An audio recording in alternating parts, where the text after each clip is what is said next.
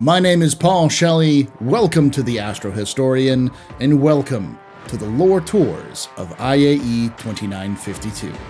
Join me on the floor for your tour. Welcome to the complete compilation of the lore tours of the floor of IAE. In this video, we cover every single day, talk about all the manufacturers and their ships that were available on the floor. So sit back, relax, and enjoy the lore of the ships and manufacturers of IAE 2952. Drake Interplanetary was founded by a team headed by Jan Dredge, who built an entry for the UAE Volksfighter contest to design a low-cost, configurable space fighter that could be constructed rapidly to outfit distant home defense squadrons in time of need. While they lost out to the Wildcat, the team's entry, which would be known as the AS-1 Cutlass, had shown tremendous promise as a civilian multi-purpose frontier fighter. The team incorporated as Drake Interplanetary, simply because the name was smooth-sounding, in 2845, and purchased the decaying former UAE Navy shipyards in Magnus on Berea. This instantly gave them the reputation of being underdogs for underdogs, and soon their sales would boom. This outlaw persona made them very unpopular with the UAE, who have shunned Drake's attempts to producing any ships for the military, and even banned them from showing any ships at Invictus celebrations. In response, Drake created DefenseCon with the tagline, "After the fleet departs, who's left to protect you?" deliberately antagonizing the UAE military and doubling down on their outlaw persona.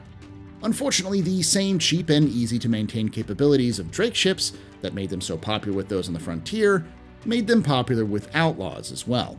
By 2947, two-thirds of all pirate ships were Cutlass Blacks. There was rumors that Drake either intentionally sold the pirates or didn't care. So in April of that year, the Terra Gazette sent an undercover reporter to look into the rumors. This reporter would eventually get Jan Dredge to admit on camera that she didn't care who was buying their ships. This led to the forced retirement of Jan Dredge and the appointment of Andon Arden, who's renowned for being a fixer in the aerospace industry. He does have a bit of a bad reputation though, as the last company he helped shepherd was Waldeval Aerospace, which was absorbed by ArcCorp, with him and the board members getting fat paychecks from the deal, while the employees below them got nothing but fired. Today, Drake continues to be one of the largest and most successful manufacturers of ships in the UAE, with the Cutlass and its variants being some of the most used ships in history. Now, let's start our tour with the venerable Cutlass itself. First built in 2845, the AS-1 Cutlass was the beginning of Drake Interplanetary. The idea was to turn their rugged frontier military design into a civilian design for frontier militia groups, believing that with the Vandal raids intensifying and the military still reorganizing from the fall of the Mezzers, these often overstretched and under-equipped forces would welcome a cheap and easy-to-maintain ship of the Cutlass's caliber. They had no idea how right they were. Within 9 months of initial sales, Drake had opened 6 additional off-world factories and had licensed dealerships in 9 systems. By the next year, the company had quadrupled in size.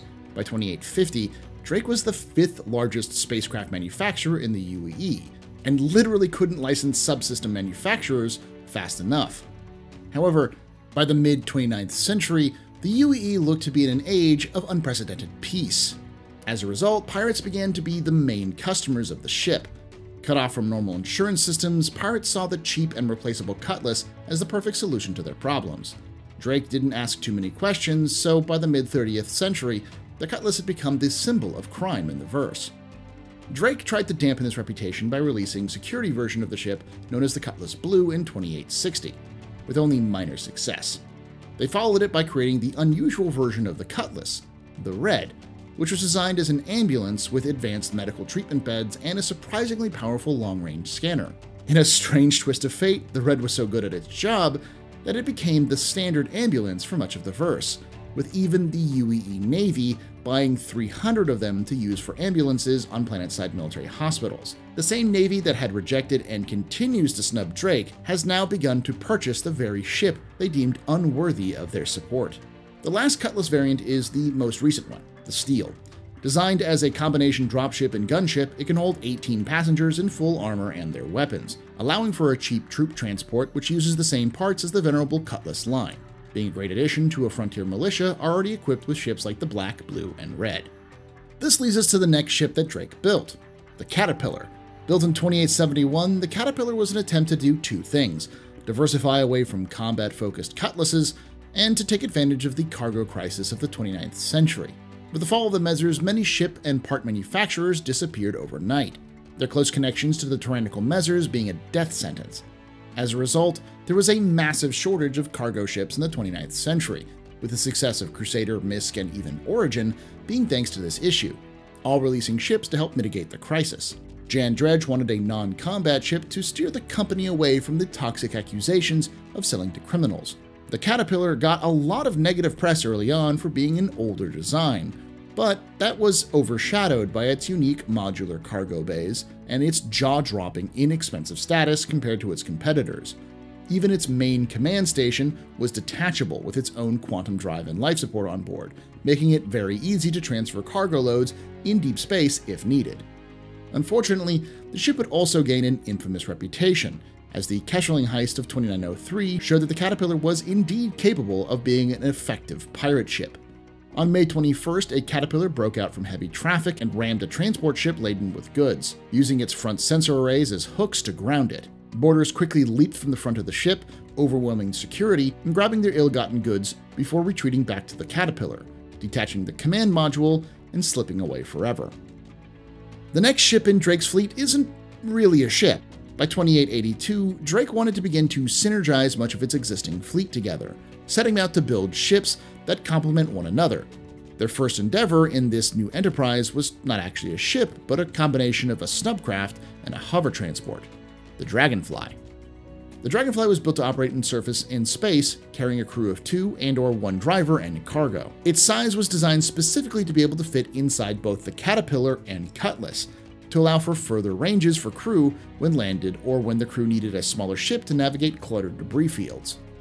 The next ship is sure to be the star of this year's IAE and has a colorful past. In August of 2895, the Misk freighter Empire Slipper went off course and disappeared while carrying precious minerals and priceless art. It was found 8 months later in a highly irradiated area and lodged in a dense cluster of asteroids, meaning no ship was small enough with enough protection to retrieve the vessel. Misk offered 10 million credits to anyone who could recover the black box of the ship, to which Drake answered the challenge. Drake used an experimental cutlass known as the Vertical Landing Test 3, fitted with salvage arms. The ship was overshielded and underpowered, but small enough to make it into the area and durable enough to survive the radiation. The crew of 2 then used the salvage arms to cut into the ship bit by bit to retrieve the flight data. However, when they turned it into Misk, their rival refused to pay them the bounty. Misk even took Drake to court, claiming they had covertly accessed copies of the logs before passing it along. The ship became famous, however, as the public had grown fascinated with the mysterious fate of the Empire Slipper. So Drake sent the ship on tour to aerospace museums and shows, where the dents and smudged paint from the micrometeorites were still very visible. As interest waned and another controversy of 4 unmarked cutlasses destroying a whole D sent Drake's reputation back into the negative, the VLT-3 was put back into storage.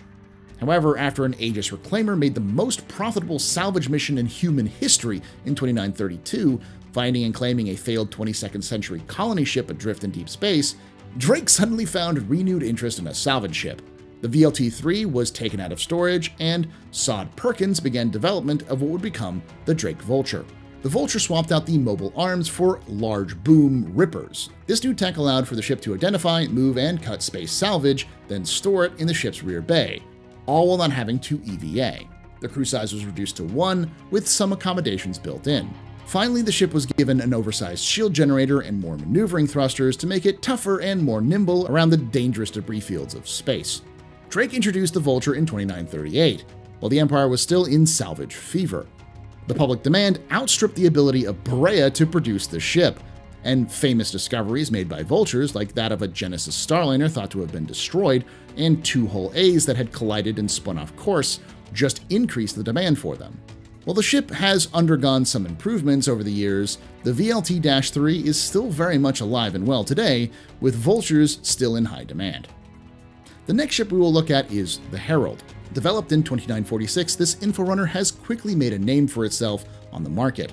With its armored computer core, bespoke SATA-M6A1 broadcast array, data storage pods, and EMP protection, it was incredibly affordable. With a crew size of 1 and a blistering fast speed, it was great for independent info runners, being able to outrun almost anything in a straight line. It has since become the main info runner for FTL courier services. The next ship is the Drake Buccaneer. Built in 2947 with synergy in mind, the ship was the first dedicated fighter that Drake had ever built. As a result, they wanted to ensure that it would complement the Cutlass and the Caterpillar, excelling at everything the other ships struggled with when it came to combat. They also wanted to ensure it could support the Herald at almost max speed. The result was a flexible, fast, and maneuverable light fighter, capable of performing close fire support and long-range escort roles. Its sole purpose is to work as the missing piece of the Drake combat puzzle, while utilizing similar design and parts as the rest of the Drake family to reduce the cost of maintenance and support. It was around this time that Andon Arden took over, and his impact on the company was fairly dramatic. The first project he greenlit was the Kraken in 2948. While technically a light carrier, the ship was far more of a floating station. Arden heavily leaned into the ship being an endeavor ship, a force for frontier militias to operate entirely independently. The marketing steered away from the black sheep that was the Cutlass, instead highlighting the Vulture as the new face of Drake. The Kraken is the largest ship that Drake has built to date, with a massive cargo capacity of 3,792 SCU and a length of 270 meters. However, it has a relatively small crew requirement of 1 to 10 to operate, allowing the ship to be crewed by fewer people than the Idris with its minimum crew of 8, with more support for smaller and medium ships of all kinds thanks to its flat-top design. It even carries escape pods, being the first Drake ship with such a feature. Andon wasn't done though, announcing the Corsair in 2949. While being heavily upgunned, the ship is not exclusively combat-oriented. It instead leaned into the exploration craze that had been kicked off by the release of the first civilian Carracks a few years before, and the announcement of the Pioneer by Consolidated Outland. This ship has incredible luxury for a Drake ship, with private crew cabins for each of the crew, but has the same aesthetic along with parts from other Drake ships in its design. The Corsair has enough cargo room to store a small ship, with room to spare, and has enough firepower to deal with any threat imaginable. The ship was designed with long range in mind, and shows just how Drake has changed under the new management, reimagining itself as selling career ships for the people. Along those same lines, the Drake Mule was recently released to complement the cargo hauling needs of the various Drake ships. The tiny cargo mover was designed to fit in most Drake ships, and aided the loading and unloading of larger freight in areas where infrastructure was lacking, while doubling as a delivery truck able to roll right off a ship and drive to deliver goods. The most recent addition to Drake's lineup is probably the quintessential example of this reformed Drake. The Cutter is a small personal transport to rival that of the Mustang and the Aurora, and even takes its inspiration from the VLT instead of the Cutlass, showing how much the Drake Vulture has become the new poster child for Drake's new image. This is a stab at the starter ship market to challenge not only the top dogs on the block, but their eternal rivals MISC and their Reliance series. Origin started life not as a ship manufacturer, but as an engine one. Founded on Earth in Cologne, Germany, sometime around 2750, towards the end of the Meso era, they mainly made fusion engines for the UAE military and the most ostentatious RSI and Aegis Dynamics star yachts. However, as the need for personal transport ships grew, the company began to make ships of their own. By 2760, they were making a top 5 selling mid-scale composite transport, and by 2810, their luxury ships were competing neck and neck with the companies they used to supply. The company grew exponentially, with their first foray into budget single-seater luxury craft being the 200 and 300 series ships in 2899, of which the 300 series has held the title of the second most used ship in the market ever since. They firmly rooted themselves on Earth, going so far as to proudly proclaim that every part of their 600 series of ships was made on Earth. However, that all changed in 2913, when the current president of the company declared that Terra was the new cultural capital of the UAE and made the then unpopular decision to move to New Austin on Terra, formerly known as the corporate headquarters of Omega Foods. Since then, Origin has taken over the city, with many locals calling it Origin Town, with the city becoming a mecca for spaceship enthusiasts and Origin fans from all over the verse. Now, let's take a look at what's to offer for Origin on the floor of IAE. The first ship we're going to look at is the 600i. This was previously a rugged cargo hauler in the mid-29th century, with Origin taking advantage of the cargo crisis. It did very well in that role, with many 600Is being purchased second-hand to convert into a number of different roles. However, in the 2940s, Origin reevaluated the ship and decided to do a complete overhaul from the ground up. Keeping the interior mostly the same, they entirely gutted the ship, creating what Origin calls the 600I. This has created a somewhat budget touring and exploration ship. The new 600 is a beast of a vessel, with several size 5 weapon hardpoints, 2 defensive turrets, several shield generators, and plenty of space for both crew and passengers alike. The next ship Origin tackled was the 890 Jump. By 2852, Origin had made a name for itself in luxury personal transport, but they lacked any large yacht or flagship of their fleet. So CEO Kane Yolson made a public announcement to build just that. At the time, most high-end large yachts were expensive conversions of haulers or military ships, so Origin was set on building the first truly mass-produced super yacht. There was only one problem though. There was no such ship in development. Ship manufacturers tend to not announce a ship until they're ready for release, so this was a case of a ship being created from scratch with the eyes of the public bearing down on every detail. The company made an eccentric choice, hiring industrial designer Hadrian Wells instead of a traditional ship designer. Wells demanded the ship look as much at home on the sea as in space, which caused the ship to look very different from the traditional designs of the time. This process being very public meant that the press and competitors were ruthless, claiming the ship was never coming out or had failed in secret. To everyone's astonishment, the ship took 18 months from its design to complete the prototype, and in a flashy public exhibition in Earth's orbit in March of 2857, the 890 Jump was revealed to the press. The press did a complete 180 and began hailing the ship as the future of spaceflight. Today, the ship remains mostly the same, though it underwent a retrofit in 2944 and includes a custom snubcraft in the form of the 85X. The next ship is probably the most iconic ship of the Origin line, the 300 series. The 300 is the result of the X3 program, which was meant to be the first foray into personal spaceships by Origin, who had suffered several setbacks with the 100 series not living up to their expectations. So when they felt they had nailed their goals, they showed the experimental ship off in 2889 at the Terra Air and Space Show. It immediately sent shockwaves through the aerospace industry. Until then, Origin had stuck to larger yachts and personal transports. Here was a true personal spacecraft with the flair and design that Origin had been known for. The X3 would then be greenlit as its own dedicated line known as the 300.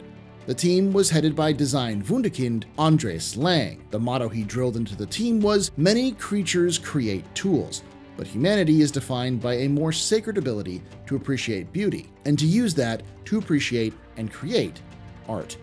The team was stacked with true believers like Andres, who didn't just want to make a ship, but a statement. The eclectic mix of spacecraft engineers, artists, and craftspeople created a ship that looked as good as it flew. The first test flights took off from the Frankfurt Cosmodrome in 2897, which showed the ship performing as expected. But the true reason for the success of the ship came a year later, in 2898. It was then that the High Court passed down a verdict in Pressman versus the United Empire of Earth that allowed civilian craft to use the same speed safety standards that racing ships had been using for years. Thus, when the ship was released in 2899, it was the first ship capable of exceeding the previous speed limits, making it truly the fastest civilian ship on the market. The first variant of the 300 to release was the 350R in 2903. With a limited production run explicitly for the racing circuit, where it dominated for decades. The next model was the Pocket Explorer in 2930, the 315P, which proved popular with smaller prospector crews who used it to find resources more efficiently and comfortably.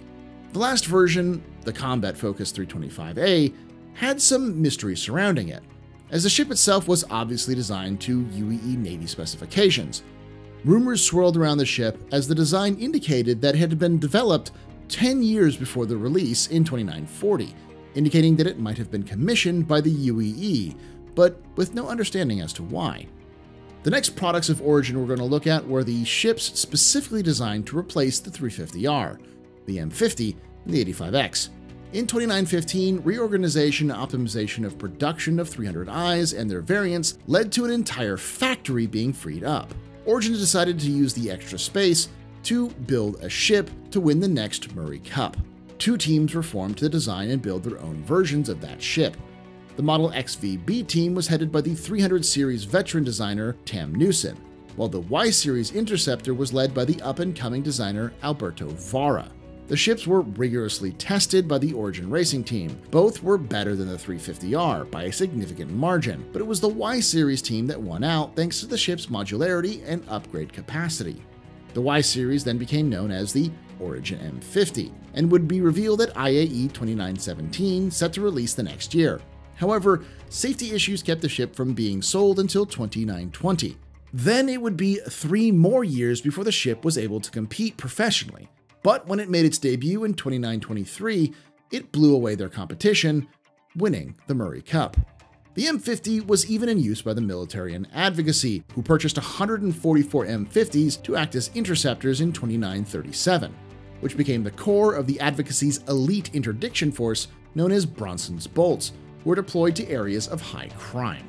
While the XVB lost the competition, it would be revived in 2943 as the custom snubcraft for the brand new 890 jump known as the 85X. One of the most recent ships of the fleet is the 100I.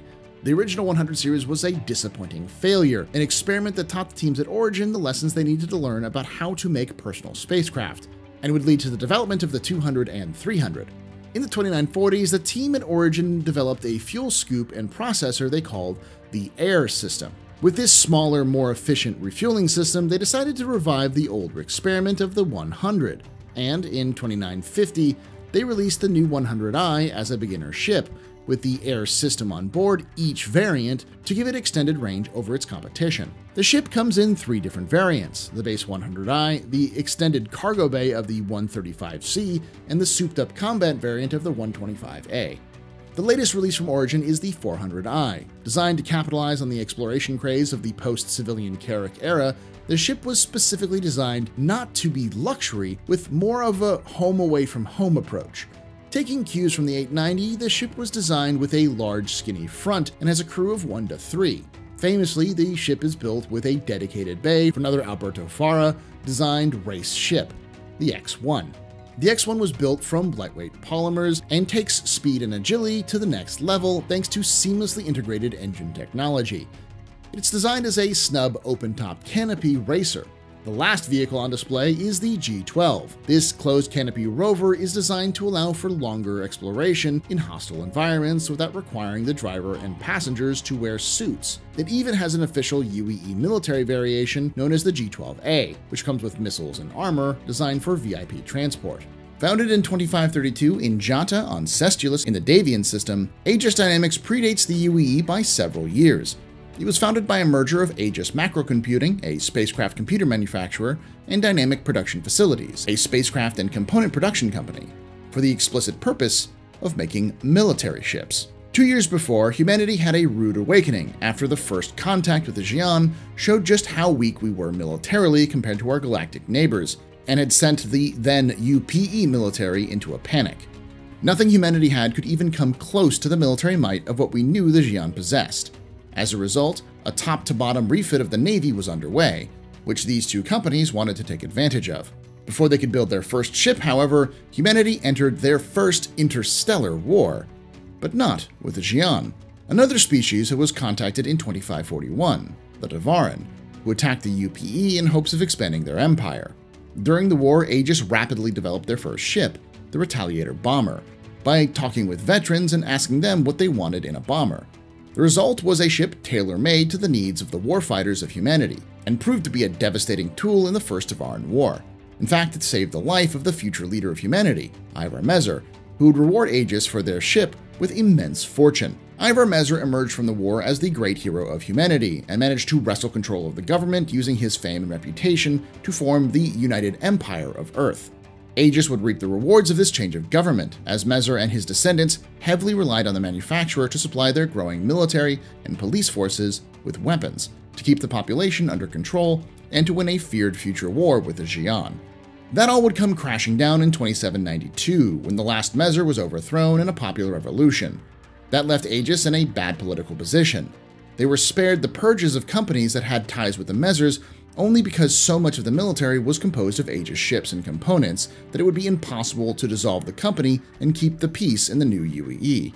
However, they did lose all their military contracts, which brought this once powerful manufacturer to its knees.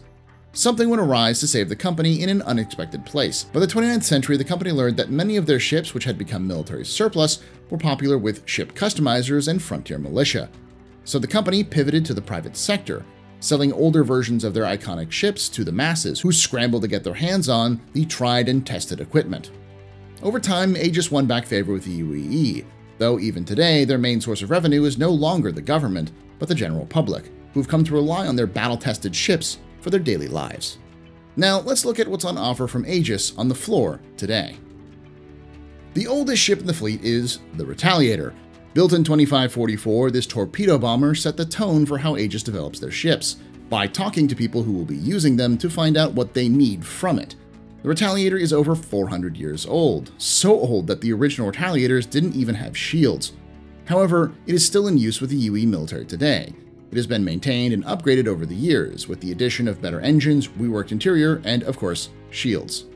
Historically, the ship is rife with controversy. The ship became the face of the Mezzer regime, plastered all over recruitment posters. It was also their go-to terror weapon against the populace. Most infamously, the ship was responsible for using cluster bombs against a civilian activist group during the Mezzer era. However, the most famous Retaliator squadron, Squadron 78, have been proclaimed as heroes after refusing to bomb another civilian installation at the end of the Mezzer era, the revolution toppling the Mezzers, sparing the brave crews from their inevitable execution.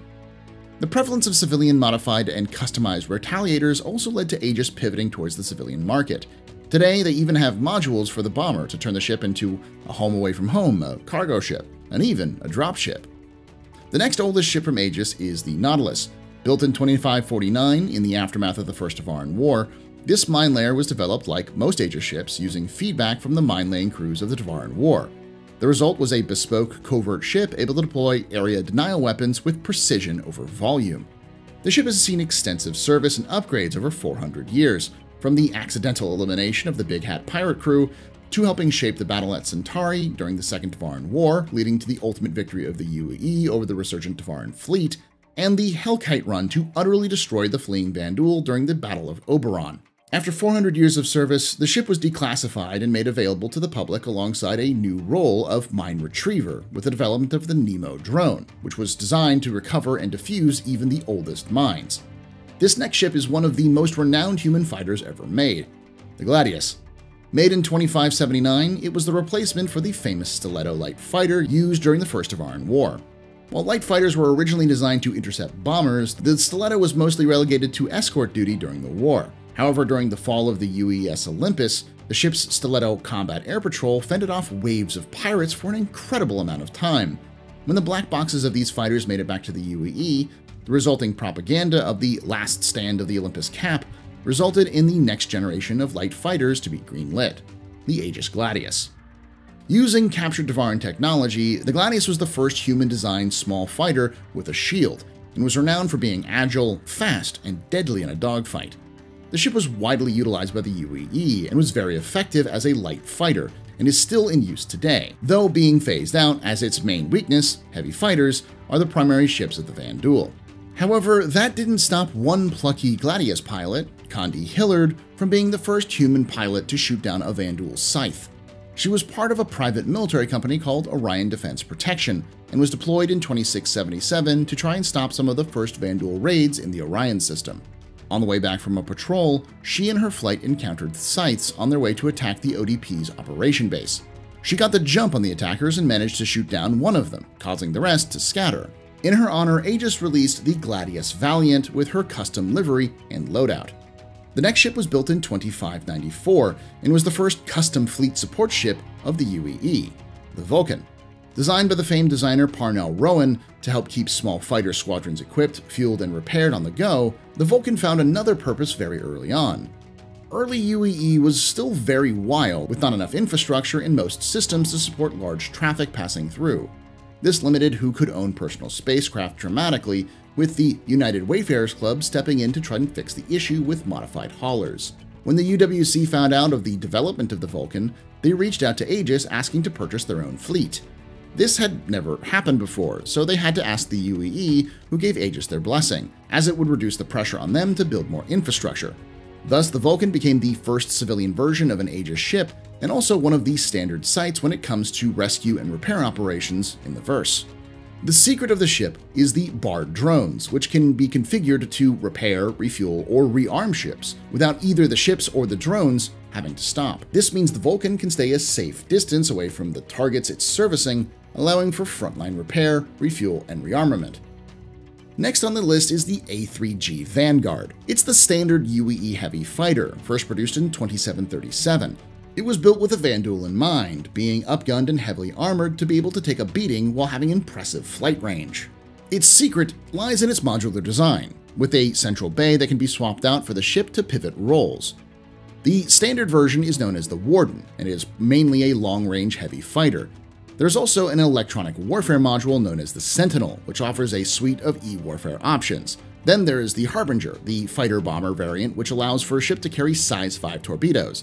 The final version is known as the Hoplite, which turns the Vanguard into a troop transport capable of carrying up to 6 Marines in full kit. The Avenger was first built as a 2-seater medium carrier fighter in 2760. While it was impressive for its time, it was quickly replaced after the fall of the Mezzers by the superior Hornet. However, the Advocacy saw the value in these ships and made them their main operations craft for their agents, even today. The key to the post-military success of the ship is its flexibility. Modern Avengers have swapped out this second seat for a small living quarters to allow Advocacy agents to remain longer in the field. Aegis also modified the standard ship to create several variants, all of which have seen extensive use by the Advocacy. The Stalker variant is the mainline ship used by these agents. With 6 cryo-prison pods in its back, the agents can apprehend suspects and keep them safe, even if they continue searching for more suspected criminals. The Titan swaps out prison cells for more cargo, though the most famous Titan was operated by Agent Danny Solomon of the Bremen system, who used the Titan to drop the weight in order to capture smugglers. However, criminals thought that it was because the agent didn't take anyone alive, which Agent Solomon would lean into by naming his Avenger the Renegade. The last variant is known as the Warlock and swaps out the back for a custom EMP generator to disable ships before they can run. The same versatility that attracted the Advocacy has attracted the public as well, with the Stalker and Warlock being primary ships for many bounty hunters in the verse today, and the Titan being many a pilot's first cargo ship.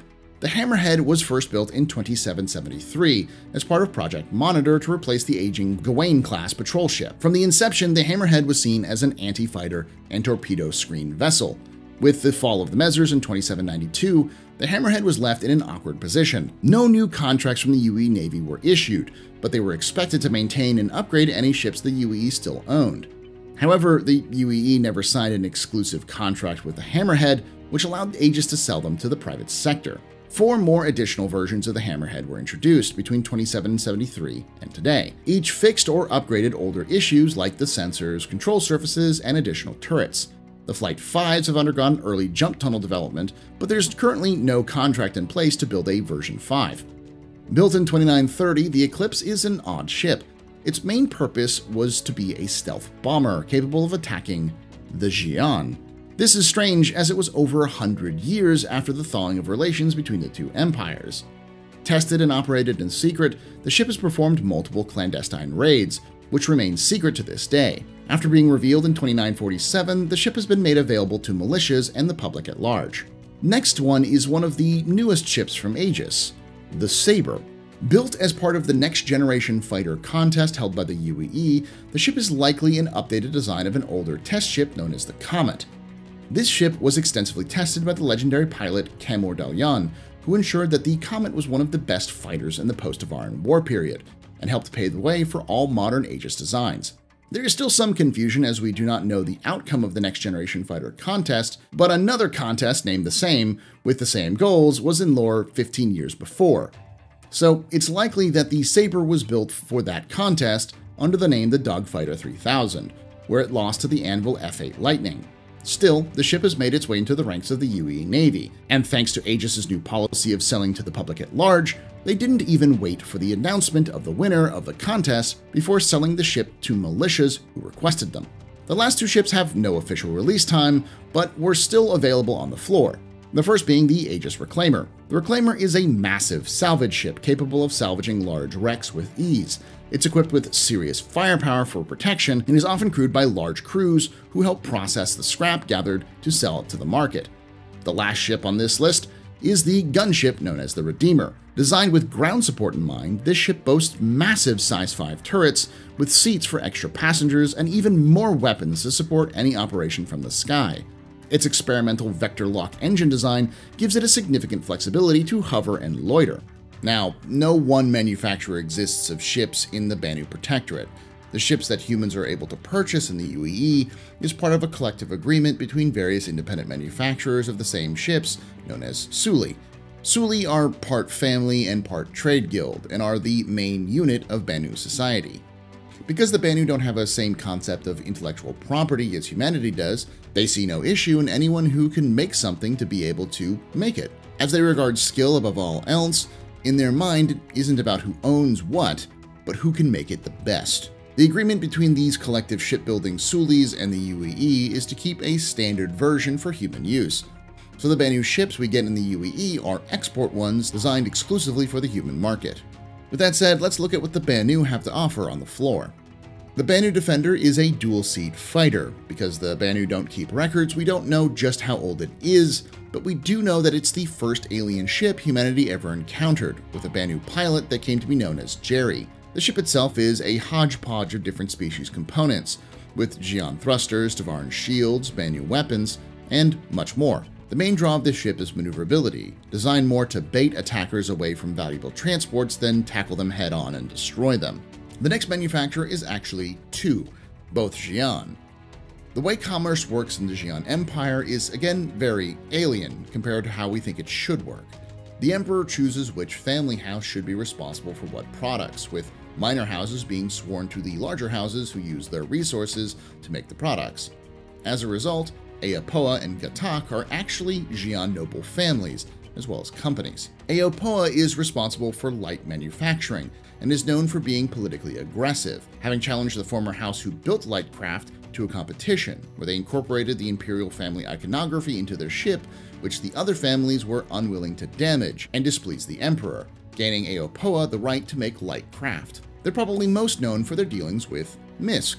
The two parties have traded technologies and plans between one another, with Misk getting Xi'an tech and Aopoa getting plans for the whole series of ships. While Aopoa wouldn't manufacture these ships, it's not hard to believe that they gifted these plans to Gatak as a means to leverage a favor from them in the future. Gatak is responsible for all industrial ships built in the Xi'an Empire. The house had close ties to the first emperor of the Xi'an, who granted the house permanent, irrevocable right of being the main manufacturer of industrial ships. Gatak is also dedicated to the study of alien engineering, and thus are frequently at any and all shipmaking conferences to learn more about the non-Xi'an way of ship design. This is why they are so fascinated by the whole series of ships by Misk. Let's look at what these houses have brought to the floor this year. First is the Aopoa Kartu-Al, or Xi'an Scout.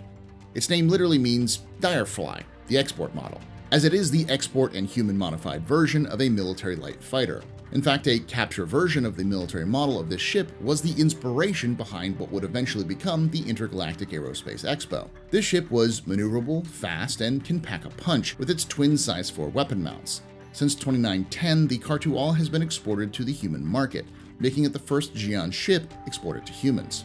The next ship is actually an open-topped racer, the Nox.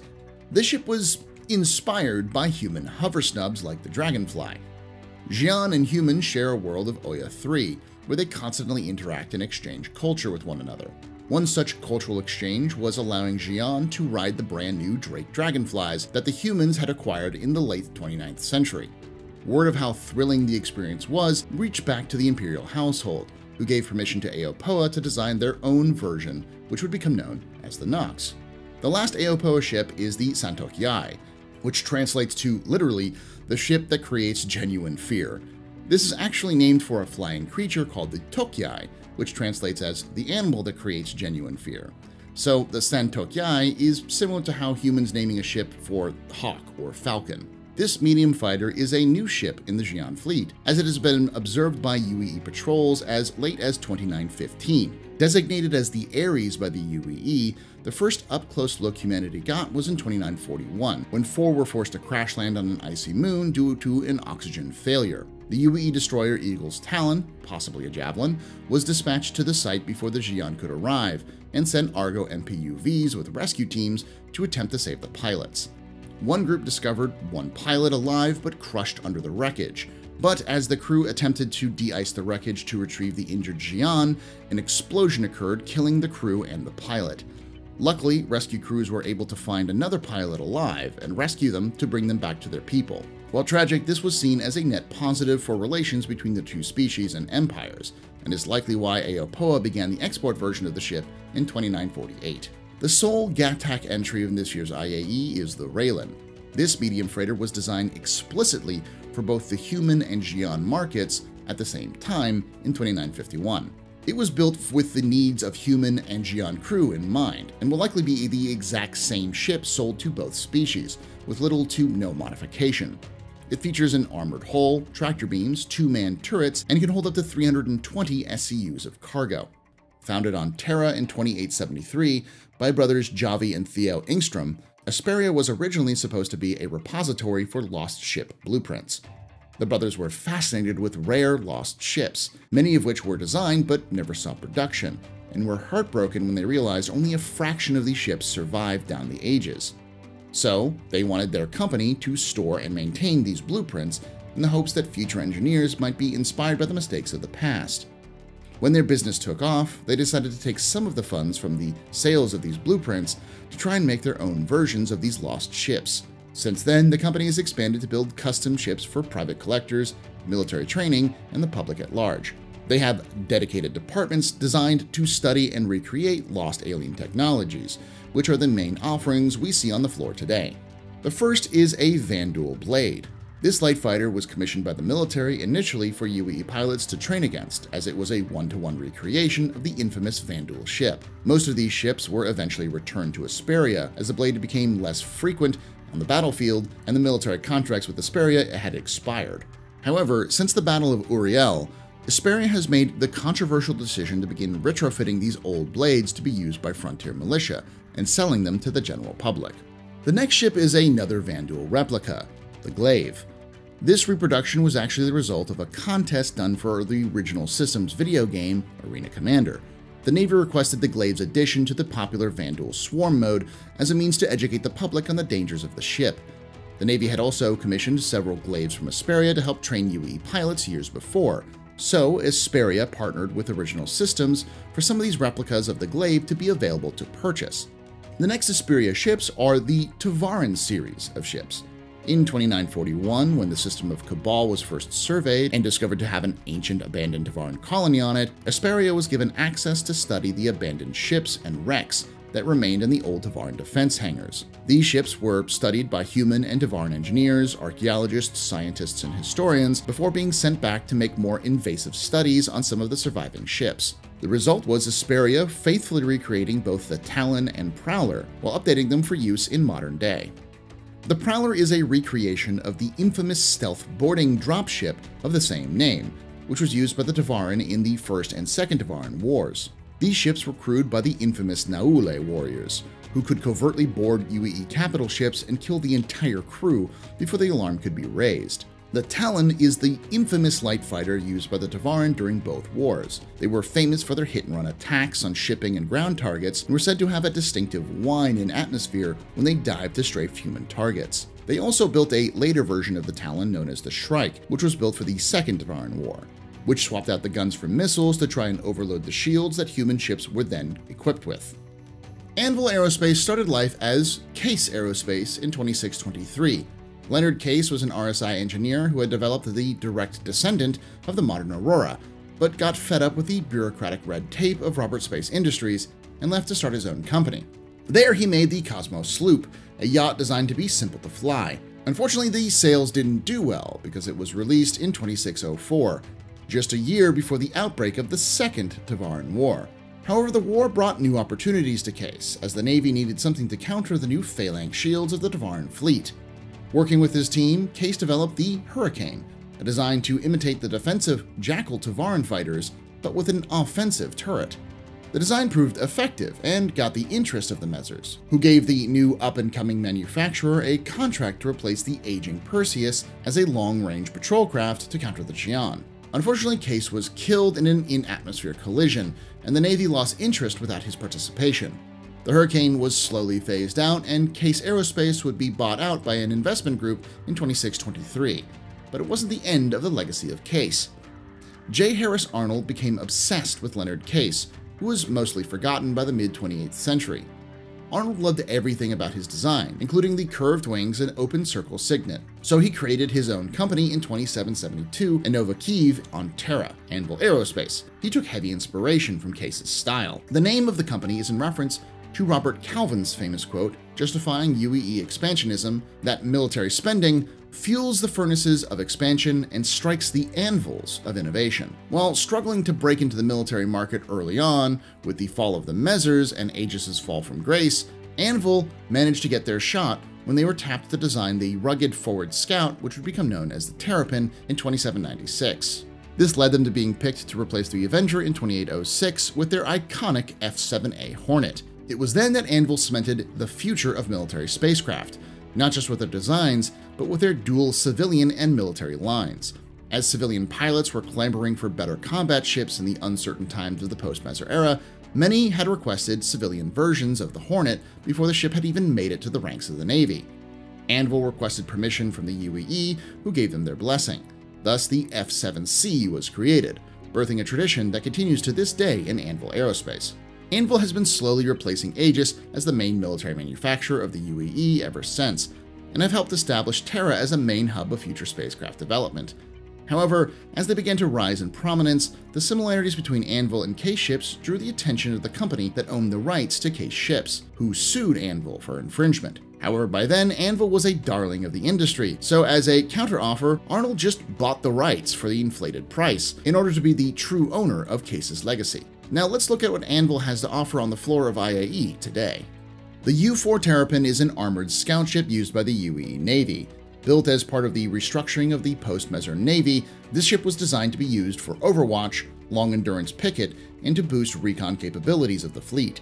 Its main deployment was into border systems, which the Navy didn't have the resources to send a capital ship to monitor, and it performed its job admirably.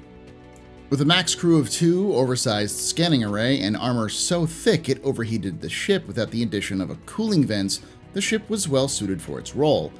Because of its ease of maintenance, reliability, and reputation for surviving incredible amounts of damage, it was loved by its crews, so much so that it was often purchased surplus by veterans when they got out of the service. This may have been the impetus for Anvil to begin selling all their military ships to both civilian and military markets at the same time. The next ship from Anvil is the best space fighter in human history, the F-7 Hornet. Built to replace the Aegis Avenger, this medium fighter has a reputation for excellence. Since its introduction in 2806, the ship has logged more combat time and kills in more theaters than any other ship in the history of space combat. It was built to deal with the Xi'an and Vanduul simultaneously, and was incredibly effective at countering both, while showing great results against pirates. It was also built for the civilian market and military market at the same time, and has proved popular for both for almost 150 years. Utho Riley, the famed ace of celebrated Squadron 42, was so enamored by the Hornet that she famously said, "Give me a fully loaded Hornet and I will shake the gates of heaven." She meticulously tested every ship she was ever assigned during her early career, and all of them failed her tests until she found the Hornet. Not only was it the best ship for her needs, but she found it almost impossible to beat for its flexibility. She famously said, "There wasn't a scenario or loadout that I could put the Hornet through that it couldn't find its way out of. It was like the damn ship was doomed to succeed." In honor of her service, Anvil released a special version of the F-7C called the Wildfire, with Utho Riley's all-purpose loadout. In 2923, the F-7C Hornet, the civilian variant, got an overhaul to update it with more modern technologies. This process was so successful that the F-7A, the military version, also underwent a refit to bring it up to modern UAE standards in 2946. This was teamed with the F-7C getting specialized versions for the civilian market that same year.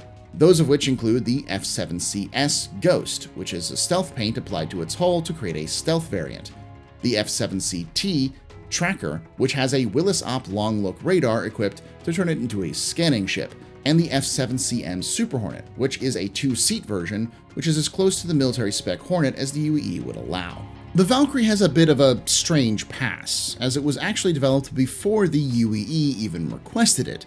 In 2802, as Anvil was deep into the development of the Hornet, Anvil wanted to make a non-combat ship for the military, but had no idea what to make. So they fed the data on future needs of the military into an analytical supercomputer at the Lewandowski Institute on Terra. What they got back was the prediction that the UAE would need a heavy troop dropship to retake systems from the Vanduul. Thus, the Valkyrie began development. So in 2810, when the UAE requested a heavy troop dropship, not only did Anvil apply, but had the prototype already ready to go. Needless to say, it was accepted and has become the prime dropship of the UAE Army and Navy ever since. The civilian versions of the ship are often used by surveyors and prospectors who find the ability to transport large numbers of personnel and light vehicles quickly and safely to multiple sites to be an effective tool. The next vehicle from Anvil is actually three. The Atlas chassis was developed sometime before 2822 as part of the retooling of the military in the post-Messer era. The UAE needed a flexible platform for multiple roles, and their go-to manufacturer of ground vehicles, Tumbrel Land Systems, was in the middle of its slow decline. So the UAE turned to Anvil to help. Today, the Atlas has three known variants that have made it to civilian life: the anti-air missile platform known as the Ballista, the anti-air gun platform known as the Centurion, and the armored personnel carrier known as the Spartan. The same year the Atlas was released, another famed Anvil ship made its debut: the Carrack. Developed out of a classified disaster of the loss of a capital ship while it was performing a science mission, the Carrack was a top-secret ship at its inception. It is the first dedicated exploration and survey ship built for the military, and they hold many endurance records, including being the only ship to study the outer Oort cloud of the 194 AU Killian system. Famously, the classified disaster, coupled with very secret tech installed on the Carrack, prevented the ship from being developed for the civilian market alongside its military cousin. It took almost 100 years for the civilian version to be released, and in doing so caused a wave of enthusiasm for exploration. The darling of this week's show is also connected to the Carrack, as part of the program for developing the ship was a bespoke snub craft known as the C8 Pisces. This year, Anvil released a variant of the snub to work as a rescue ambulance equipped with a Tier 3 autodock medical bed. This is sure to excite more interest in search and rescue in the near future. Next on this list is both the oldest ship of Anvil, but at the same time not, the A4 Hurricane. The Hurricane was first developed by Case Aerospace for the Second Varan War. However, it was phased out of UAE service after the death of Case himself. During the return of the Vanduul threat in the late 29th century, Anvil re-released the updated Hurricane in 2871. To much fanfare and success. During the fall of Calvan, it proved very effective clearing out Vanduul fighter wings, clearing paths for civilian evacuation. This achievement has cemented its place in the Navy and Marine fleets. The key to this ship's success is its firepower. It is a two-seater heavy fighter with a gunner controlling a massive quad size 3 turret, which has almost 360-degree view of the battlefield, allowing for devastating alpha strike capabilities combined with zoom and boom tactics. It has become a favorite of both military and militia alike. The T-8 Gladiator bomber has a colorful history to say the least. Developed in 2890, this ship was publicly stated to be the first in a new naval doctrine of carrier-based torpedo bombers. But in reality, it was a more shameful history. Starting life as the T-3 Gladiator, the ship was designed to carry a revolutionary, self-guided, stealth, shield-skipping torpedo known as the multi-vector torpedo. The MVT needed a ship close enough to the target to keep the final destination targeted for it to follow, so the Gladiator was designed to do just that. The only issue was that the MVT was a scam. Nothing but a torpedo with some off-the-shelf parts stuck to it. Rather than admit that they were had, the Navy retooled the Gladiator to make the T-8, and hailed it as a carrier bomber that could protect itself with its gunner seat. This proved disastrous, and it was made worse by the Gladiator squadrons being used as dumping grounds for pilots with poor performance and attitudes. It took a rework of naval doctrine to accommodate the ship, and proper training for its crews before the ship began to show its worth, especially in the hands of the famed Black Crows of Squadron 214. This bomber is highly modular, with its torpedo bay being able to be swapped out for smaller missiles, a command and control module, environmental manipulation, supply pod, and even a medical search and rescue bay. The ship is armed with even more missiles on the wings, and 2 pilot-controlled and 2 gunner-controlled Size 3 mounts. The F-8 Lightning was built as a replacement for the aging Hornet in 2933, likely beating out the Scorpius and Sabre for the next-generation fighter contest. This ship is a culmination of everything Anvil learned about fighting the Vanduul and is slowly replacing the old Aegis fighters like the Gladius and the older Anvil Hornets to become the main fighter of the UEE. The most famous of these ships belong to the reckless 999th Test Squadron, who often perform air shows with their custom livery F-8s. The key to this heavy fighter's success is in its armor and sheer volume of fire. With 6 Size 3 and 2 Size 4 weapon mounts, along with 2 Size 3 missile mounts, this ship can decimate any fighter in its class. With its hardened armor, the ship can withstand withering amounts of fire and still punch back. While the military versions of the ship are slowly rolling out, a civilian variant is also in the works and is set to arrive soon. The next ship is the U-9 Hawk, the result of Project Brawler in 2937. The Anvil Hawk is a bit of an awkward ship, designed to do a number of missions with very little overlap between them. The ship's main roles are close-range dogfighting, logistics support, and ground attack missions, all of which it does well, though that's all it really does well. The key to its adoption was its usage of several standard Hornet parts to make maintenance and supply chains easier to manage. The Hawk has struggled to find its place in the UE Navy, as wherever it's deployed, it does its job so well that the criminals it's deployed against just stay off planets for fear of being attacked and stay far away from the ship in a dogfight. However, the civilian market has absolutely devoured the ship, with its unique mission profile making it perfect for bounty hunters. The ship has 2 Size 1 and 4 Size 2 weapon mounts, with a small EMP and containment pod for prisoner transport. Civilian users have even been modifying their Hawks since the civilian debut. The 2 most popular modifications are the Upgun Dire Hawk and the Stealth Shadow Hawk. The former is said to be in the works to be adopted as an official variant. One of the latest ships from Anvil is the nimble and deadly Arrow. With the retirement of the Gladius ongoing, many manufacturers have stepped up to try to be the next great light fighter for the UEE. Anvil's entry is the Arrow, which was released in 2948. This is a nimble and deadly ship which trades Anvil's signature heavy armor for speed and maneuverability. It still has the characteristic heavy guns of Anvil with 2 Size 1 and 2 Size 3 hardpoints. The last 3 ships are not available on the verse, but will be soon. The Legionnaire is a breacher ship designed to dock with other ships with a cargo full of 8 angry Marines and their gear, who then breach the doors to storm the ship. The ship also comes with a dedicated hacking device for overriding locks of ships if possible for some light electronic warfare capabilities. The Liberator is Anvil's light transport, designed to move small numbers of ships and vehicles to the front lines. Part carrier, part landing craft, this ship has 3 small pads on top and a garage capable of holding 2 vehicles like the Atlas or snub ships like the Pisces, with additional storage as well. The Crucible is a flying garage, capable of repairing and refitting small ships on the go. This flying toolbox, as it has been affectionately dubbed, is perfect for any mobile repairs. It has an enclosed and detachable repair bay called the Anvil Scarab, and has remote repair arms and a crew of up to 8. Founded in 2243 by Alana Redmond, the company started life working on trains. Redmond was an engineer who worked on the Trans-American Maglev train route. This system was getting old, and when she saw a bit of scrap metal melted to the rail during a maintenance stop, she had an idea to build a system that repaired the track as the train ran. This system became an instant seller, and Argo took off, eventually becoming the premier train engine, track, and systems manufacturer on Earth.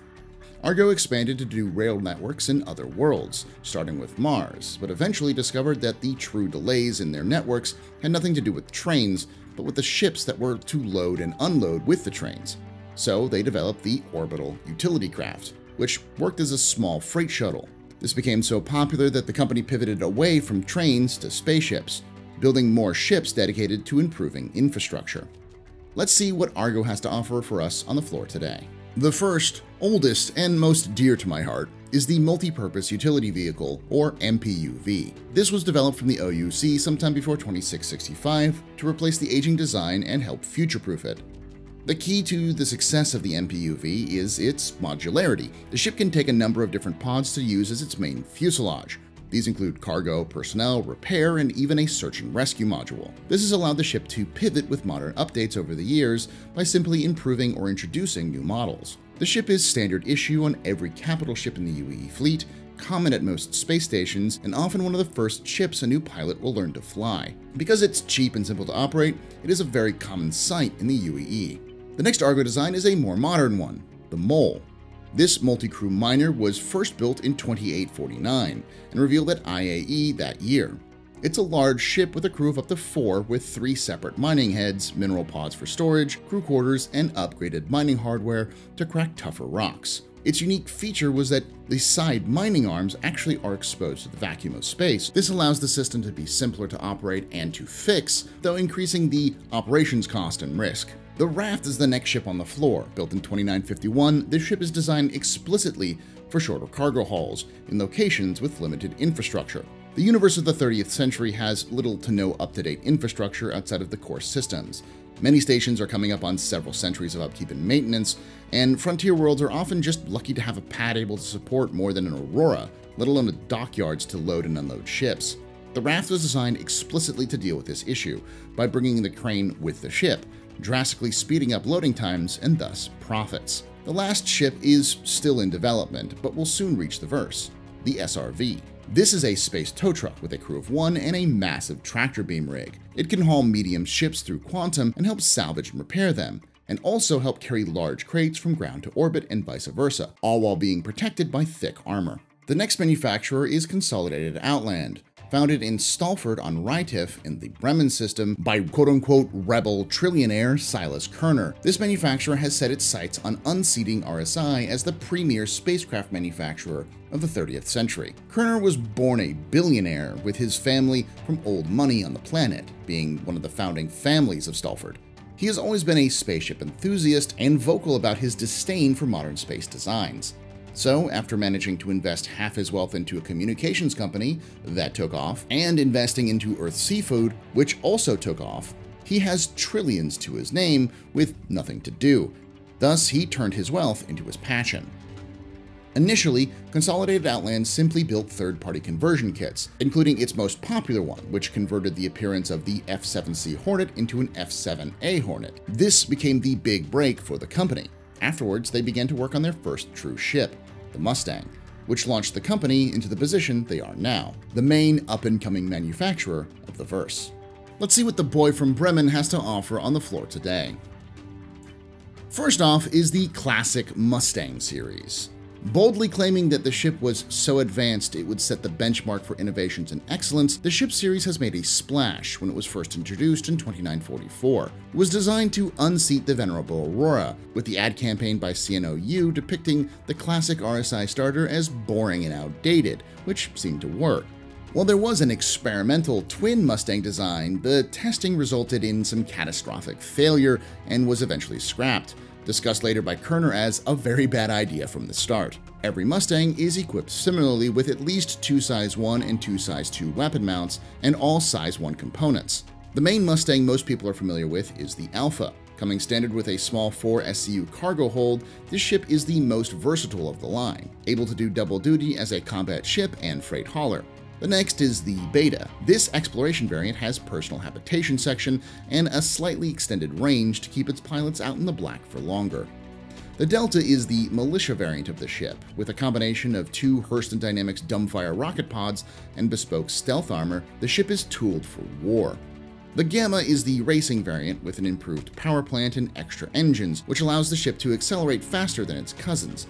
The next ship is one of the more anticipated ones in the verse, the Pioneer. Taking inspiration from the manufacturing plants for Mustangs on Bremen, CNOU decided to build a flying factory, with the intention of giving people the power to build their own custom outposts on distant worlds without having to rely on prefab manufacturers. Announced at IAE 2947, it was sold as a one-stop shop for any colonists looking to start a new life on the rugged frontier. The Nomad was released in 2950 as a hover-skid open-back cargo hauler. Embracing hover tech for the landing gear, the ship was designed as a middle ship between the beginner ships and the more professional starter ships like the Hull B.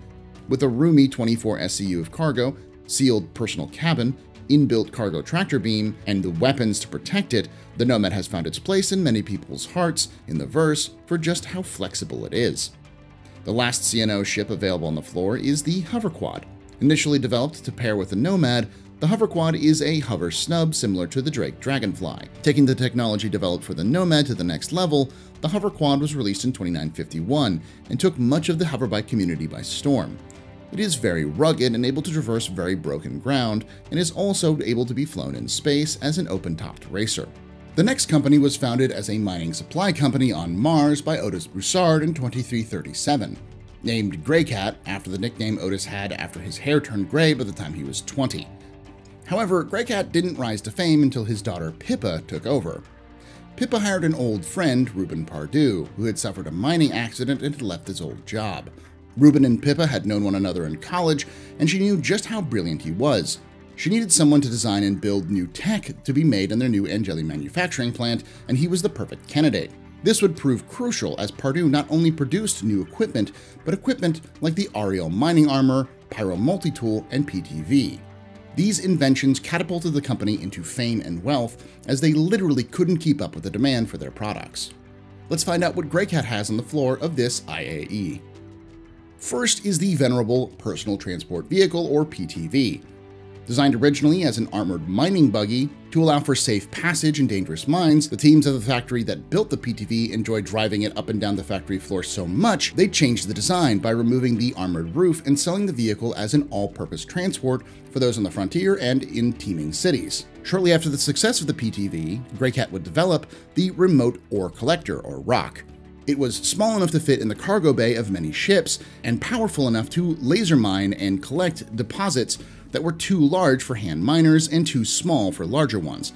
It was successful enough to get another variant, the ROC Dual Seat, or ROC DS, which grants control of the mining arm to an exterior operator. Next on the list is the Sport Terrain Vehicle, or STV, which the community has affectionately dubbed the Steve. This off-road touring vehicle is the first from-the-ground-up vehicle not designed with mining in mind. It has great top speed and is rugged enough to survive intense weather changes and other damage. It's in the same family as the PTV and the yet-to-be-sold Utility Terrain Vehicle, or UTV. Kruger was founded in 2558 by Ozelle Kruger on her home planet of Borea in the Magnus system as a parts manufacturer.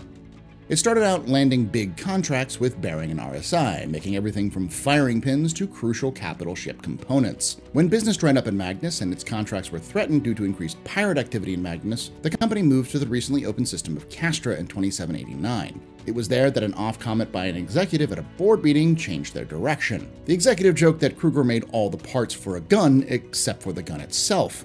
This led to the creation of their first in-house weapon, the ballistic Tiger Strike Gatling gun, which became the stock loadout for the Aegis Avenger. This experiment worked so well that Kruger then pivoted to making their first ships, building the two ships we have on the floor today for RSI. While they remain a vital parts manufacturer, the futures may still be bright for this budding ship manufacturer. The ships we have from Kruger are the twin variants of the Constellation snub fighters, the P-52 Merlin and P-72 Archimedes. These ships were designed to be sold with the latest generation of RSI constellations to add range and firepower to the ships. While the P-52 is available on most Connie variants, the P-72 only comes with a luxury Connie Phoenix, though both can be purchased separately and can dock with all variants except for the Taurus. The P-52 features a miniature version of the Tiger Strike built into its chassis, while the P-72 drops this for more size 1 weapon mounts and an extra intake to become more of a racer. Both can dock with any constellation that has a docking cradle, meaning it's easy to swap one for the other. Founded in 2536 by a husband and wife team, Kavaya Crosby and Aaron Dews, the story of the company's founding is both heartwarming and remarkable. Kavaya and Aaron spent much of their time as teenagers together on the sandy planet of Yar, having been brought close by a near-fatal incident of a sandstorm nearly claiming the life of Aaron's mother, but saved by Kavaya and her family's old Crossfire Land Cruiser. Working on the old ground vehicle brought the two close, and due to unfulfilling careers, the pair decided to try to recapture the passion they had while working on the old Crossfire by attempting to build their own version of it from scratch and sell it on the market. They named their company Tumbril, after an old two-wheeled trailer they used for parts to make their first vehicle.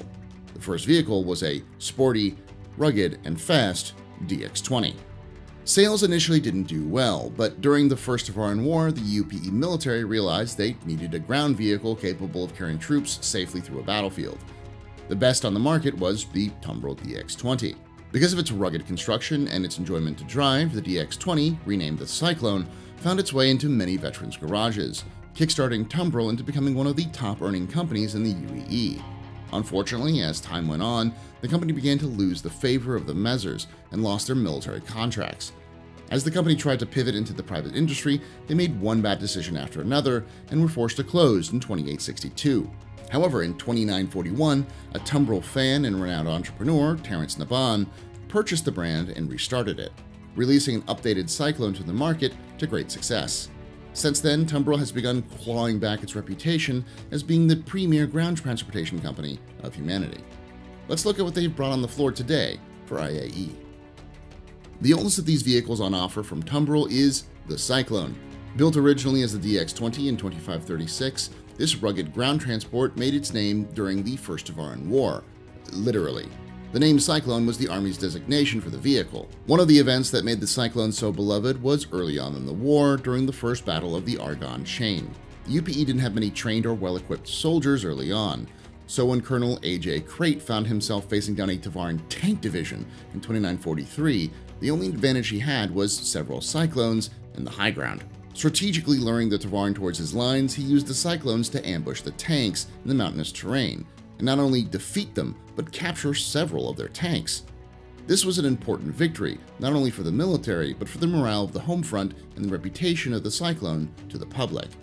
Cyclones became synonymous with the UPE Army, and by the end of the war, there were 27 factories producing the vehicle, meaning a Cyclone was coming out of the factory on average of every 35 seconds.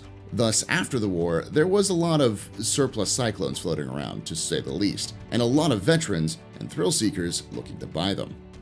Despite the usage of the Cyclone by the UAE throughout the Mezzer era, the buggy never got associated publicly with the Mezzers. In fact, a famous image of Cyclones blockading Linton Mezzer's palace during the Revolution gave the Cyclone the reputation of being for the people. So it's not surprising when the Tumbril brand was being brought back to life, the first product they made was an updated Cyclone. The Cyclones on the floor come in 6 different varieties. The base Cyclone is almost identical to the military version with less armor and removed classified control surfaces. It has 2 seats and can hold 1 SCU of cargo in its rear compartment. The Cyclone AA is an anti-air variant and a nod to the defenders of Argonne Ridge, with missiles capable of shooting both air and ground targets, along with a small EMP. The Cyclone RC is a racing variant, which is stripped down and given a modified intake system to improve speed and handling. The Cyclone RN is a recon variant meant for prospectors and explorers who need access to fast and detailed in-person scans. It's armed with additional sensors and is configured for beacon deployment. The Cyclone TR is the infantry support assault variant, with the addition of a mounted size 1 gun on a turret capable of rotating 360 degrees for full horizontal coverage, and additional gun racks for weapon storage for the crew. The final variant is the heavy assault model, the Cyclone MT. This variant is almost identical to the TR, with the addition of 4 size 2 missiles capable of being operated by the gunner and designed to be used as an anti-armor vehicle. The last Tumbril vehicle on the floor today is the hero of the Second Tavaran War, the Nova tank. Built in 2604, this tank was designed to replace the Cyclone as the main attack vehicle of the UAE Army. Similarly to the Cyclone, the Nova managed to not only do just that, but become an icon to the public, especially after the Battle of Corin Pass in 2605, where 3 Novas held off a massive hidden Tavaran force for more than 16 hours before being relieved. In 2951, the Nova was updated and brought back into service, with many sold to private militia and security for frontier defense against the Vandul. This tank has a crew of 3, a bespoke size 5 main gun built by Herson Dynamics, a secondary remote turret with 2 size 3 hardpoints, an energy missile launcher, and internal crew stations and equipment storage. The final Tumbril vehicle on display is the soon-to-be-released Ranger motorcycle. Designed to be compact, efficient, and fast, this 2-wheeled vehicle comes in 3 different variants: courier-based CV, the racing-focused RC, and the combat-focused TR. The next manufacturer is one that works closely with Tumbril today, but has its own revolutionary past, Crusader Industries. Created in 2799 out of Seraphim Systems, its founder, Auguste Dunlot, was a former revolutionary who helped overthrow the Mezzers. After the war toppled the dictators, he attempted to join the political world to make the changes he wanted, only to find out that money was needed to implement them. So he left politics and purchased a struggling shuttle manufacturer, renaming it Crusader Industries. The goal of Crusader Industries was to make money, but most of the money it earned was eventually given back to charity in order to see the changes that Auguste Dunlot wanted to make, making Crusader one of the most generous companies to charity organizations in the verse. After shipping issues caused by the cargo crisis of the early 29th century began to delay their shuttles to market, Crusader decided to build their own larger ships to bring their shuttles to market. This was the start of the company's rise in the shipping and transport industries that it remains dominant to this very day. In 2865, the company was one of 3 others tapped to purchase a planet in the Stanton system, with the gas giant of Stanton II becoming their new shipyards and headquarters. Let's see what ships Crusader has on offer on the floor today. The oldest Crusader ship is the Hercules M2 Starlifter. Built in 2821 for the military as a frontline transport, this heavy lift ship can carry up to 522 SCU of cargo, or several heavy vehicles, and put them right on the front lines. The ship is heavily armored, and with Crusader's reputation for ruggedness and easy to work on ships, it has become one of the favorites of the military cargo haulers. By 2940, the company would release 2 additional variants for the ship to the civilian market, while also making the M2 for sale for the general public. The A2 is a gunship version of the Hercules with reduced cargo capacity in exchange for more downward-facing weapons and massive bespoke bomb bays. The C2 is a stripped-down civilian hauler version of the M2, which sacrifices armor for increased load capacity. The LH-307 Genesis Starliner was designed and built by the new CEO of Crusader, Kelly Kaplan, sometime in the mid-29th century. It replaced the older models of Crusader's Saturn liners, being larger, more modern, and most importantly, highly customizable. The roll-and-go technique developed by Kaplan for the ship meant that custom versions of it could be built on the same assembly line as the standard versions, and thus allowing a company's fleet of generic and specialized Genesis to be delivered at the exact same time with the exact same parts interchangeable. The ship became so popular in the 29th century that the term "going on crusade" became a euphemism for vacationing. With a crew of 2 to 8, this people transport can hold a number of people or be configured to carry cargo, military equipment, racing ships and their teams, or even the Imperator themselves with their unique Genesis called Imperator 1. The Crusader Mercury Star Runner is a fast and nimble ship, designed as a freight and data runner. Crusader decided to test the ship and give the public confidence in its ability by entering it into the Able Baker Challenge, a brutal endurance race that changes every year, sometimes forcing ships to fly through toxic clouds or around dangerous ice storms, or even thread the needle between the binary stars themselves.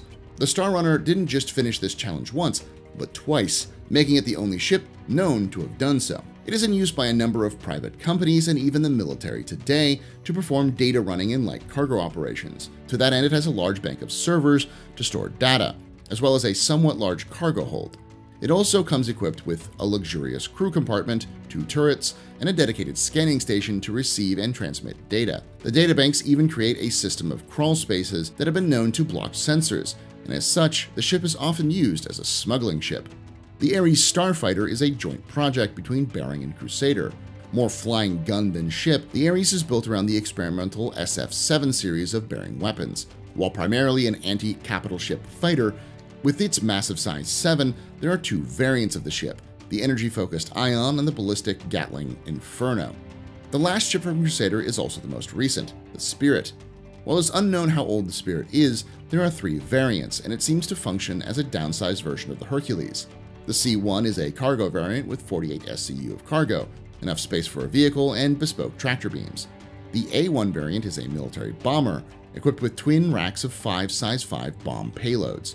The E1 is the luxury and liner variant, converted to hold 6 VIP passengers in their own private compartments with a panoramic view with custom portholes. Musashi Industrial and Starflight Concern, or MISC, was founded on Saisei in the Centauri system in 2805. They were formed from a merger of Hato Electronics and the Musashi Lifestyle Design Unit of Acorn Limited.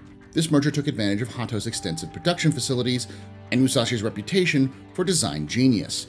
The main reason for its founding was the formation of their Heavy Industries Division, also known as MISC High, to take advantage of the cargo crisis of the 29th century. The company's Heavy Industry Division was key to the early success of MISC, creating ships like the Hull series and the Starfarer, which attracted the attention of the Xi'an and landed them a trade deal for valuable Xi'an technology. Today, the company is known for heavy-duty, industrial, and well-made ships, and ergonomic, modular, and detailed production facilities, both which can be found all over the verse. Let's look at what's on offer from MISC on the floor today. Now, this is slightly confusing as to the dates, but according to lore, the first ship that MISC made was the Hull series in 2802, 3 years before it was formed. This could be because the ship was designed and launched by Musashi Lifestyle Design, but didn't have enough production facilities to keep up with demand, thus the merger with Hato Electronics.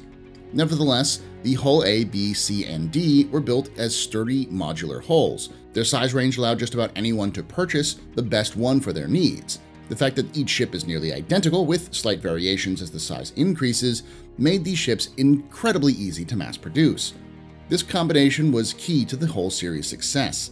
The ships were so successful that dockyards and cargo processes began to form around the ship.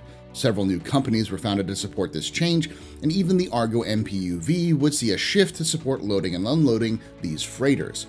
The hulls nearly single-handedly ended the cargo crisis, though it would take another 70 years to truly abate.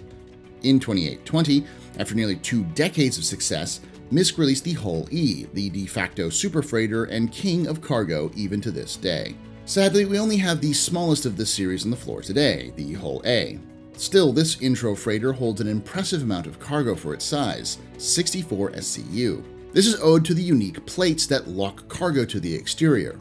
These plates are attached to a spindle that can retract and collapse into the ship itself, allowing the whole series to transform depending on if it's hauling cargo or not. The next ship from MISC is the Starfarer. Built in 2780, this ship was the result of interior research from MISC itself on the major bottlenecks which faced human space expansion. The answer they came up with was fuel transport. Most fuel ships of the late 29th century were massive supertankers, which were very prone to accidents and unable to land on planets, as their fuel tanks were exposed to vacuum. That meant the fuel transport was unreliable and slow. This was especially worrisome for the UAE Navy, who relied on these fuel shipments to keep fighting. Thus, MISC developed their own tanker/refueler with safety in mind, the Starfarer. The main design that separated the Starfarer from its contemporaries was how it held its fuel, with the tanks protected by armor and welded to the superstructure to increase security. It has 2 onboard refineries that, coupled with the massive intakes in the front, allow the ship to collect and process free hydrogen into fuel. All of this, combined with a boom arm for refueling smaller ships on the go, has made the ship very efficient at its role, and a common sight for crews of stranded ships who need to refuel on the go. While initially rejected to build a militarized version of the Starfarer, MISC realized the reason for this rejection was their lack of experience with military contracts, so they turned to another company with extensive experience in this process, Aegis Dynamics, to officially build their military Starfarer to get around government bureaucracy, which worked. This ship would be named the Starfarer Gemini and enter service in 2915. Swapping out the intake for large missile pods, larger defensive turret, and thicker armor, this ship soon began service along the Vandal front to keep the fighter squadrons in the fight and on patrol longer. The Endeavour was a ship that was wrought with chaos from its onset. MISC set out to build a scientific research and medical ship, and tasked a group of Hull series and Starfarer designers to create the design. However, both teams had a hard time agreeing on the design, so instead of a single ship, they built a frame and several modules to swap out depending on the need of the customer buying the ship. This makes it really several ships in one, with the base being 3 separate stages: the Explorer Cab, the Workshop, and the Drive, along with traditional modules able to be added on. Of these, there are biodomes, service and crew quarters, general research, general science, medical bay, and landing bay. With the success of the Starfarer, MISC managed to get the attention of the Xi'an, who were impressed with the forward-thinking and planning of MISC. Thus, representatives from Aopoa approached him to offer a trade in 2910. The Xi'an would get the plans for the whole series and some of its design tech, along with human engineers and pilots to teach him how the ship worked, and MISC would get Xi'an thruster designs, parts, and assistance from scientists on loan from Aopoa. The resulting trade would help boost the development of the next ship of MISC's fleet, the Freelancer.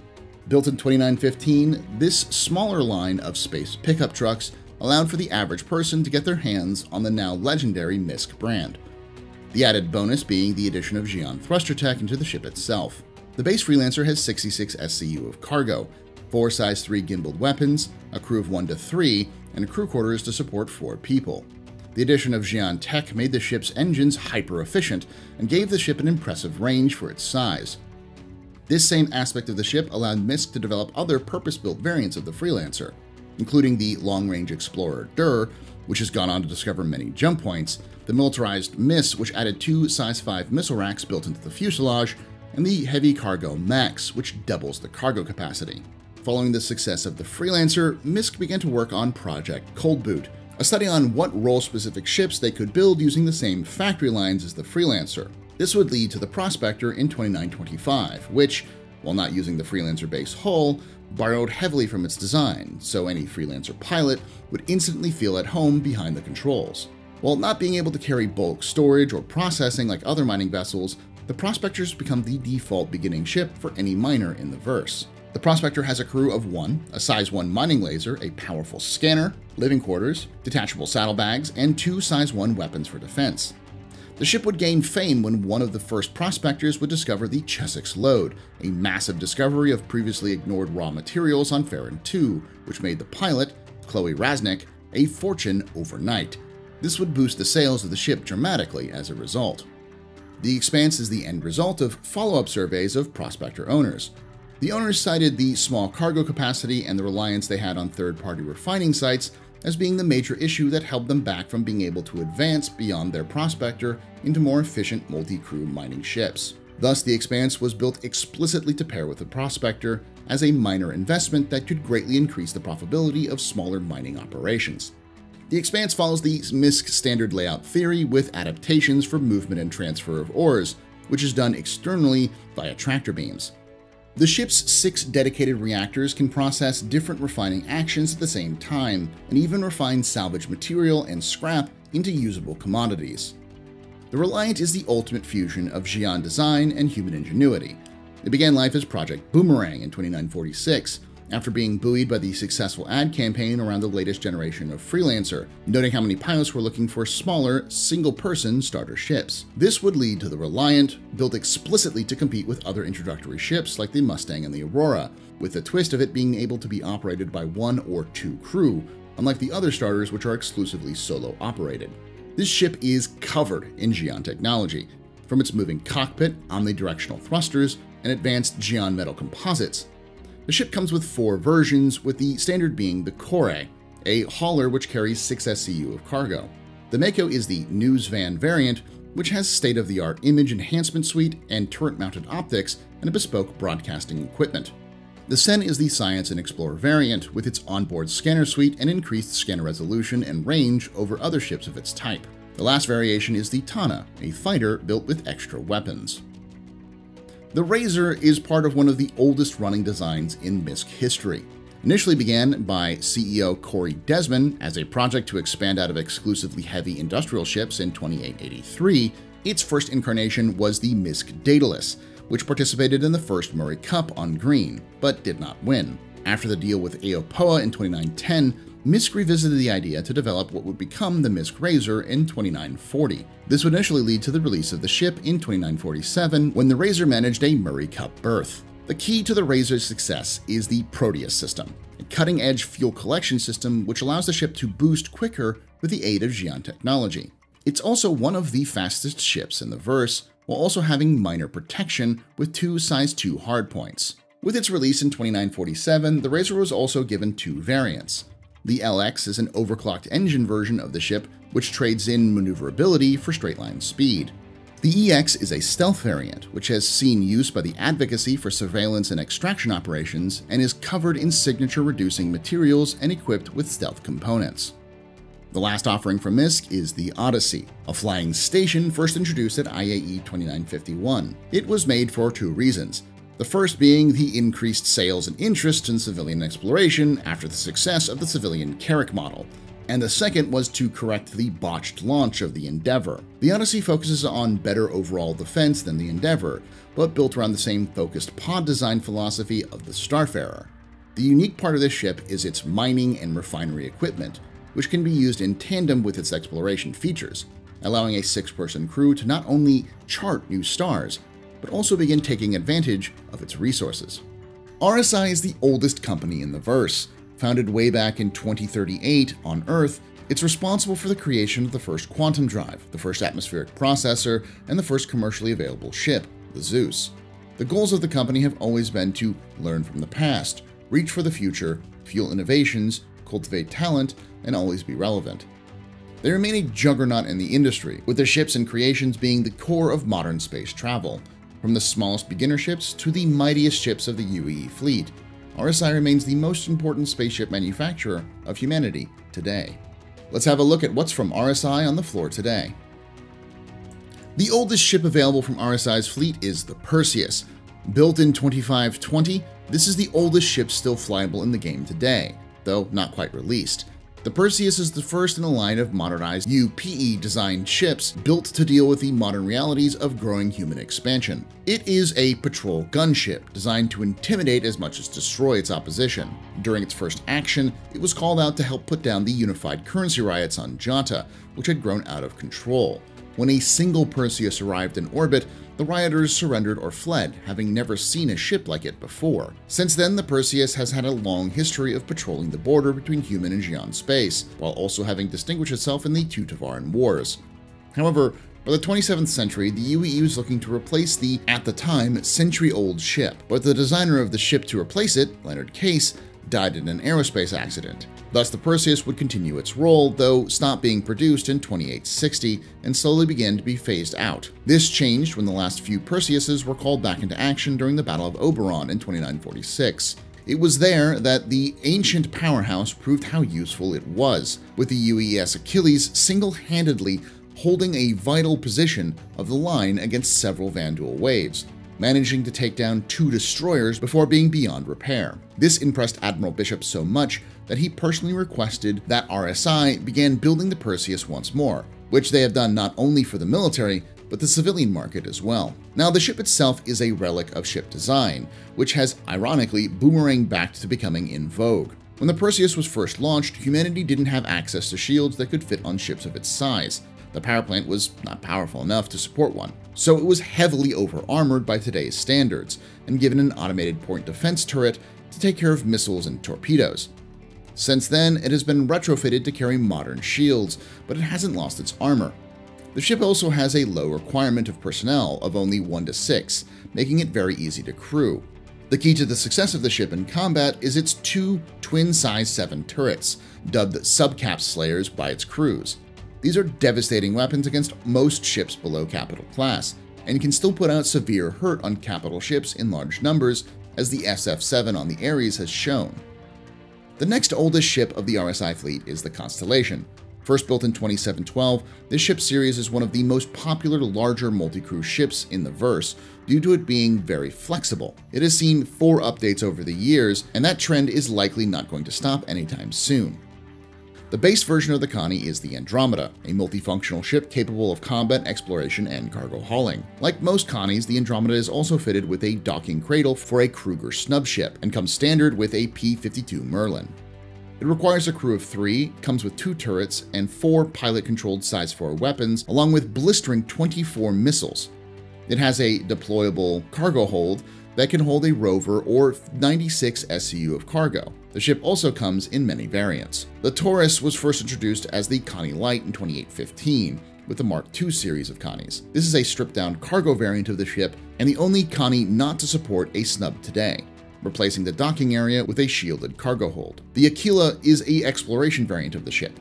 It has a unique, larger bridge design, replaces one of the turrets for a dedicated science station, jump point navigation sensors, and comes standard with an Ursa rover for increased exploration on planets and moons.